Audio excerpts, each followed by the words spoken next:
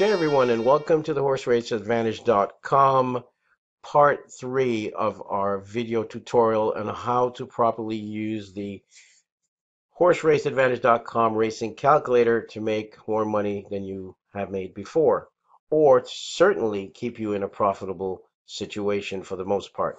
Now, our first video, we showed you how to make win bets based on one single horse. Our second video was how to make win bets on using two horses. Now is our third and final video using the calculator, how to make place bets using the calculator to your advantage. And again, you're looking for value. There is one difference now. The difference is simple. Let's just assume that you were using, we're using Indiana Grand here, and we don't have the odds on here, but we're using it. We used Gulfstream for our first couple demonstrations, and we're going to use the same. We're going to go to Gulfstream again on that specific day, which was Sunday, the 28th of October. Now, in this case and demonstration, what we're looking at is if you want to make place betting, which has pretty good value, we must say, at times, in many cases, okay, and you're going to choose one horse that you like to place, and you're going to bet that horse to place. However, we all know that place betting, the odds, you're not going to get the same payout as the win end. You're going to get probably half or less. So what we suggest is, again, we've always said try not to take, even on the win end, anything less than 3-1. Well, on the place betting, you want to do the same. Okay, however, you cut the odds in half, and you never go less than 2-1. Okay, and we're going to show you what we mean. Let's say you had a bankroll here of 300. Okay, we said, all right, you know what? We just want to make $50 or $40 or $30, and we're out. As soon as we've gotten that, we're gone to another track, or we'll see how the rest of the day goes. And you want to set a desired target here of, let's say, $15 per race is what you would like to make. Okay. Again, you're betting to place. You have two chances to hit. A horse can win, or your horse can certainly run second. So what we're going to do is we're going to go to Gulfstream Race 1. And again, for demonstration purposes, we're going to look, and we're going to cut the odds in half, whatever it is. But we're never going to go lower than 2 when it comes to cutting in half. Okay? So if your odds were 6-1, it's easy. It's 3. If your odds were 12-1, it's 6. If it's 4-1, it's obviously going to be 2. If it's 5-1, it's 2.5. Okay? And so on. If it's 7-2, it's going to be 2. But you're not going to go lower than 2. So in race 1, again, we're using our top pick, and we're going to say we're going to bet it to place if that's the case. If it's scratch, we'll go down to the next one and so forth. So in race 1, we're going to bet the 4 horses 4-1.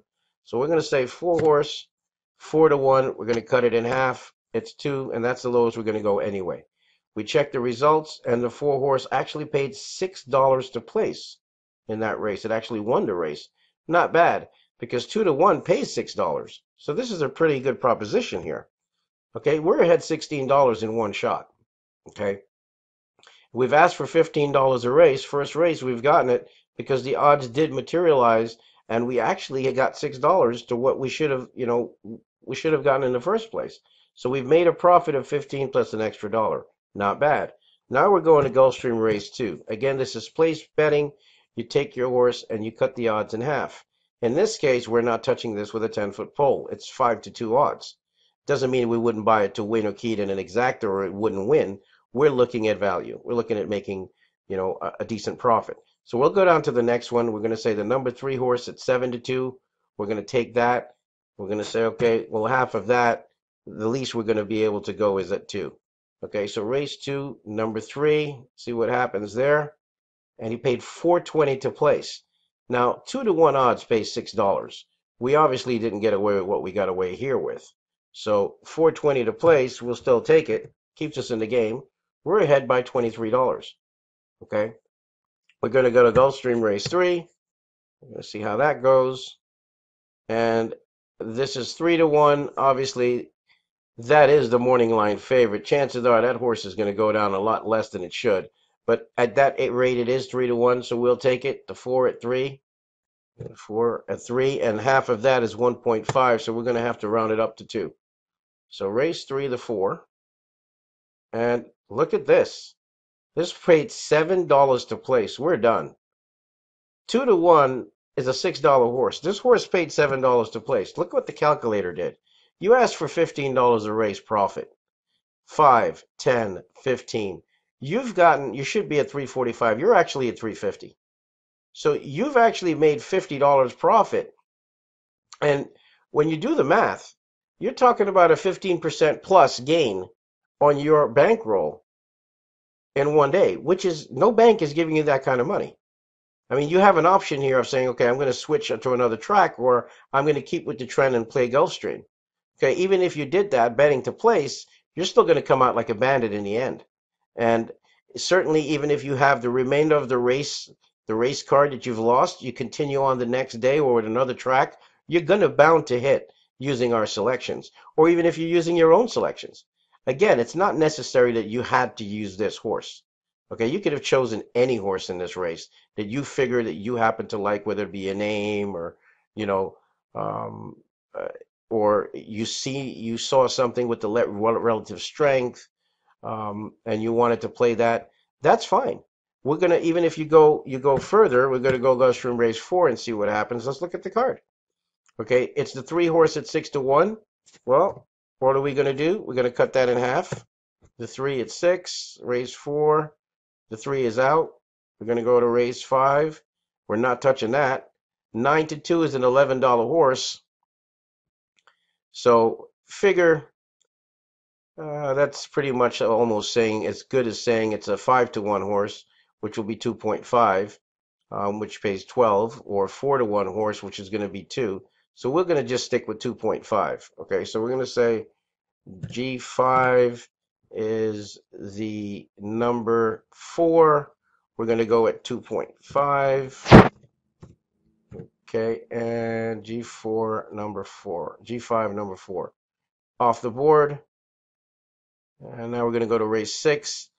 The race 1, I mean, the topic is the 9 horse at 7 to 2. Obviously, we're going to have to go to 2 on that one. So G6 is the 9 at 7 to 2, which is 3.5.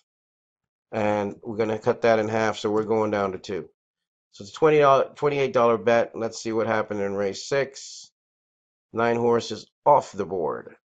Race 7, we decided to go on to 5 at 3 to 1. Cutting that in half is going to put you G7. Number 5 is 3 to 1. Again, you need to really look at the odds and make an assessment. You think it's really going to go down that low? 3 to 1, half of that is 1.5, so we're going to have to stick at 2. Now you have a $50 bet here. Again, it's how strong you feel about the horse. But we're sticking to our guns here, and it's race 7, number 5. Well, you paid $4 to place. Now, you won the race, actually. So in this case, remember, 2 to 1 pays $6. You're only getting back 4. But still, look at what happens. You're talking about 7 races, and you basically had an $8 profit on each race, meaning you've won every race. You've gotten this 58 to 28 to 12 to 4, 11, 7, 8, and instead of getting 15 a race, because this did not pay $6, it paid 4. Okay, look at this race where this was a $6 payout, but you got 7. Had this been the 7, it was boxcars, because I'll show you the difference. Had this paid what this pays, even if it was $6, look at that, 406. 15 times 7 races. You would have obviously cleaned up, but it didn't. It's still at $4, still puts you where you need to be. Okay, at 356. That's pretty good. Now you could continue on, and I'll show you. Let's see what the outcome is going to be. Race 8. The 7 is at 5 to 1, so that's 2.5. Okay, no problem there.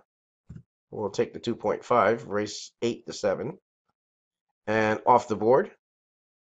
Okay, race 9, we're not touching this. We're going to go after the 6 at 6 to 1. Okay, so we're going to put in race 9. The 6 to 1 is a 3. It's half the amount. Race 9. That was a loss. And now finally we have race 10, 14, Malika. Chances are this horse is scratched, but we're going to find out. Okay, Malika. Race 10.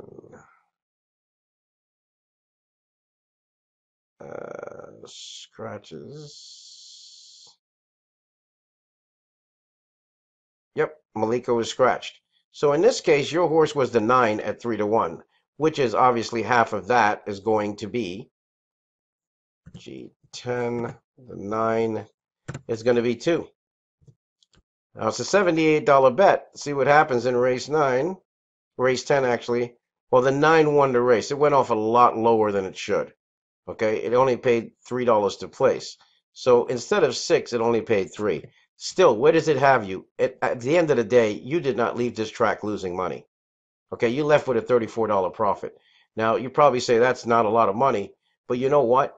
It could have gone the other way. You only had a few races that you have won, which is only half of them. And look at these place prices. They're small. $6, $4. This one was pretty good, $7. But these were mediocre, average at best. And you know what? You still walked away with $34 profit. Most people, they're walking away with either bankrupt or a lot of their bankroll down. Again, this is how you do the place betting. You don't have to, again, necessarily use what we're saying here. You can take the highest odds of our top 3 horses. Um, I don't think in this case you could have taken, okay, the 7 if you wanted. 14 was scratched, so 9, 6, and 7. And the 7 was 4-1. That's the middle odds horse. The 6 was the highest odds horse. You can do that. Certainly, you can take the middle of the top 3 or the highest of the top 3. I mean, I don't know. In race 9, um, your middle odds horse was the 1. Where was that horse? He ran 3rd.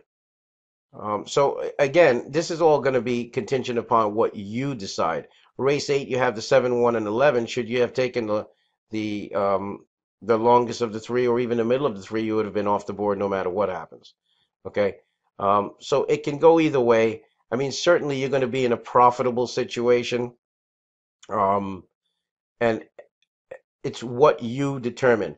Now, as far as handicapping is concerned, using our selections, you have the rankings and the relative strength.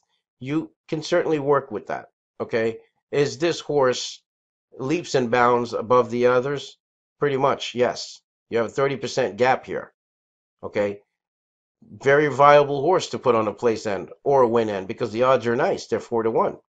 Okay. In this case, look at this with this 100% over 58. This is huge. But 55-2 doesn't make any sense. There's no value. Even this, a 20% difference in relative strength. 3-1 may not be the wise move to put this horse to place. So you really got to look at this in a good standpoint. I mean, I'm just curious to see the 2 horse in the third race where that landed up. Okay, 2 horse White Night Storm. Okay, well, it was off the board. And the reason why I said that is actually it wasn't the 2. It was yes, it was the 2 because I saw the difference between the 46 and 7-1 and 71. I saw a big difference, a big gap here. Okay, figuring at 5-1 this offered value, sure, I would have taken a chance on that. Even if it missed, it missed. But everybody handicaps differently. Okay, when I look at our top horse and I see there's value, I certainly key that horse up and down. I use it in exotics. If I'm going to be betting win or place, that's what I'm using. If I see our top horse is 5-2, sure, and it has a very good relative strength, I'm going to use that horse, but I would use it in exotics. I certainly wouldn't just be buying it to win or place because there's no sense in getting to a situation where, let's just say this horse here, you were betting this 9 horse to win at 2-1 odds. $78 you're risking. If that horse runs second, you're crying. So this is why, you have to look at this from a value of or the aspect of value. Okay. In all 3 videos we've shown you using this calculator, you came out with a profit. And certainly some tracks you're going to have, you're hitting all the time. You may have a few races you miss, and then you connect on one that actually pays. Now, this again, what if this was this horse that paid $7? Okay, this is a $6 payout, and if you got that 7, you again are golden. Okay, and that's again, we're showing you exactly what we mean. Look at this, $490. If this horse had paid what this paid to place, you would have made a $190 profit. That is pretty good beans. But again, it was heavily bet down, and that's why it only paid $3 to place. Okay, and you ended up with 34, but still a profit, and you walked away ahead. We hope these 3 videos have been informative enough to you for you to use the horse race advantage thoroughbred horse racing calculator. Believe it or not, you can use this for harness racing as well, and even dog racing. It doesn't matter. Once you have odds, that's all you need it for. Certainly, we do suggest using it with our plays and our selections. I mean, in this case, this free Indiana Grand Race course, if you were to look at these horses, 9, 7, and 8, or the 9 or the 7 or the 8, or it could be any horse you choose, if the odds were lucrative enough. In this case, you had 100 over an 80 in a relative strength. I may consider this horse, but based on the odds is when I would make a difference as compared to this horse with a 60 over 37. This is a very good gap over this. So is the 11 horse worth the bet, or is it the 9 horse that's worth the bet? Again, it depends on what you're doing and how you're handicapping, but certainly using the calculator for win and place is a win-win proposition when it's all said and done. We do truly hope to see you use this the way it's designed and built to use and make the profits that you truly desire. And thank you once again for supporting us. Thank you again for getting our race selections, and we hope to see you profiting more often than ever before. Good luck.